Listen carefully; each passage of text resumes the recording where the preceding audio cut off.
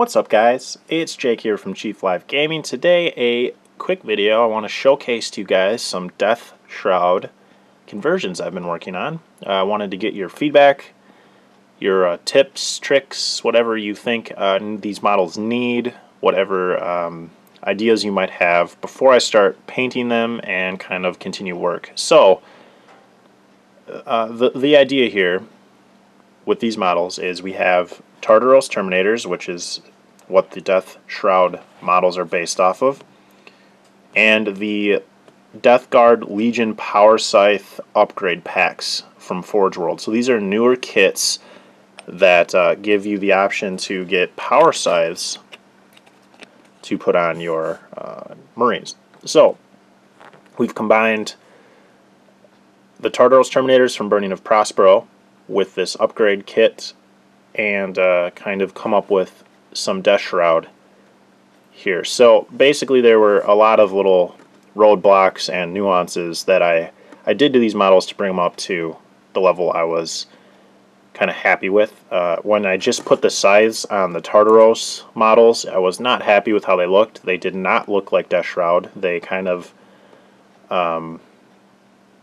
they didn't look beefy enough, they didn't look scary enough, you know, they just didn't quite look right. So I took it, you know, that was my original plan, was just to see how they looked and kind of go from there. So the main couple things that I did to this model, or to these models rather, was I added these medallions here on the shoulder pads. So the Deathshroud have much bigger medallions like this than the stock Tartaros Terminators. So the way I made those, real simple, was off of the brass etch from Forgeworld. It comes with like this whole row down here. This section was full of kind of ones like this.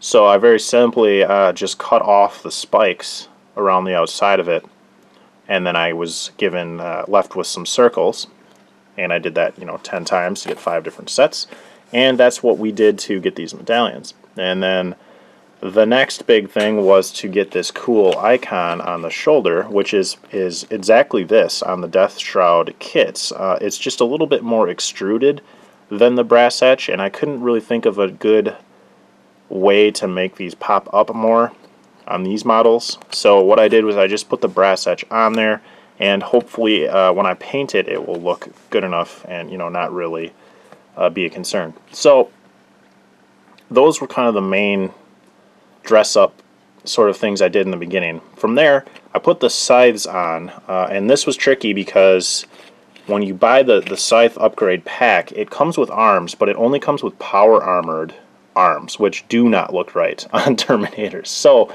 basically what I did is I had 2 packs. You get 2 one-handers in each pack of 5. So I took the 4 one-handers that were in my possession and I used those simply because I would need to do less conversion work to get them onto the Terminator platforms.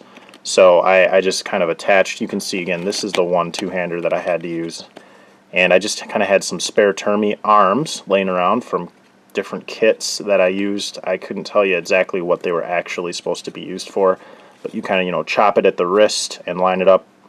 And then I chose to do a little bit of green stuff on some of them just to build up the wrist a little more, because there was kind of a difference in the size of the hand and the wrist. It just didn't look quite right. So on some of those I did, on some of them I didn't. Like this one, I was happy with the size of the hand, and for some reason these left-handed scythes had bigger hands on them.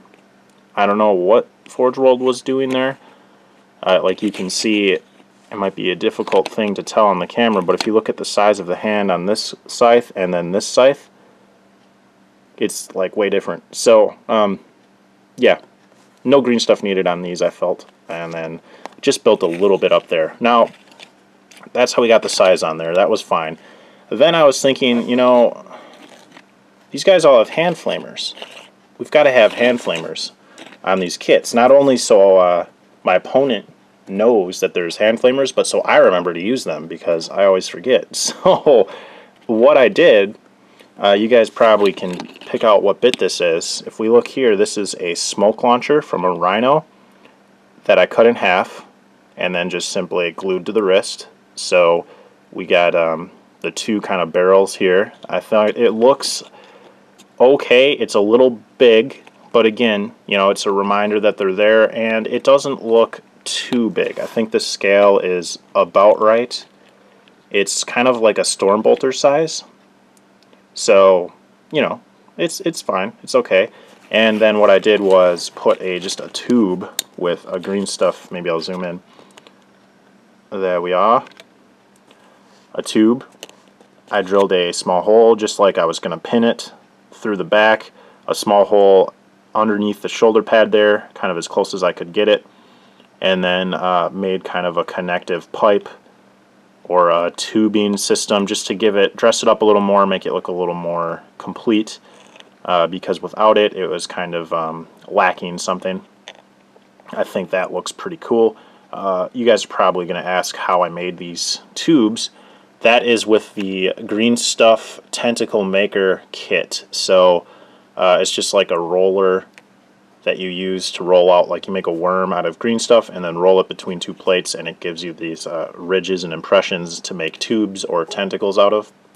And it turned out really well. I've used a different, just real quick, one of those before, not by Green Stuff Industries, and it didn't work very well. Definitely recommend buying the one that's actually made by Green Stuff Industries, because it just works so much better. I can't tell you why, it just does. So that's my recommendation if you guys are looking to make tubes like this. You know, this is the smallest size. You can also make, I have one, I think this is the biggest size of groove that you can make. So, you know, we've got a lot of different variety.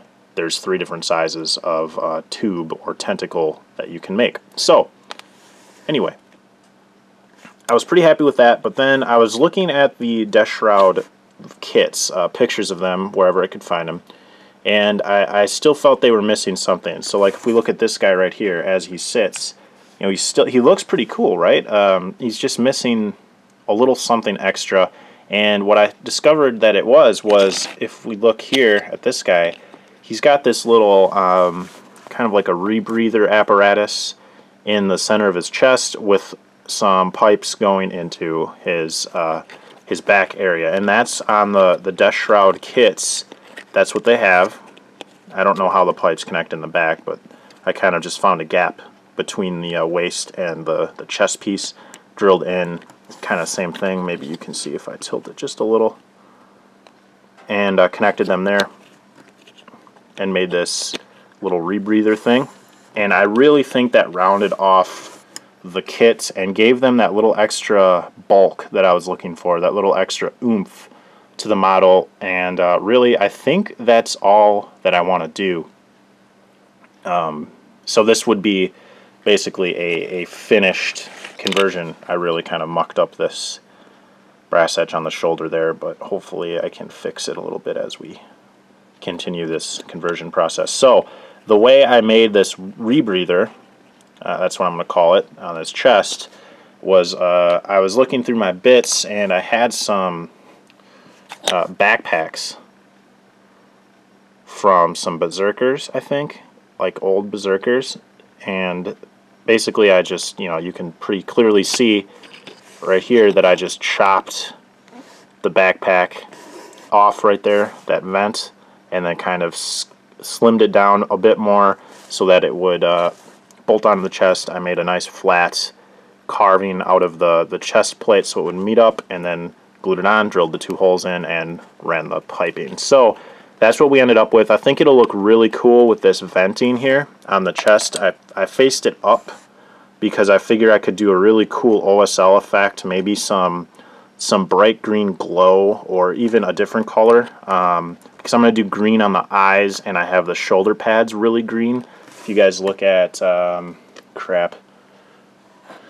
like this is kind of the color I do my shoulders and my eyes, so they are pretty bright.